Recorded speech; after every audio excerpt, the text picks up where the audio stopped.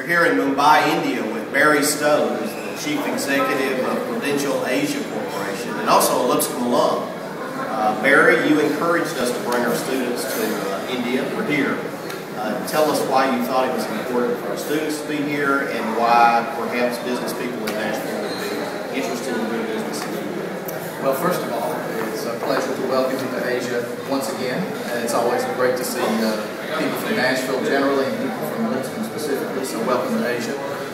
India, if you think globally from a business perspective, India is impossible to ignore. It's the world's largest democracy. It's a culturally rich and interesting place. The people are incredibly entrepreneurial, incredibly ambitious.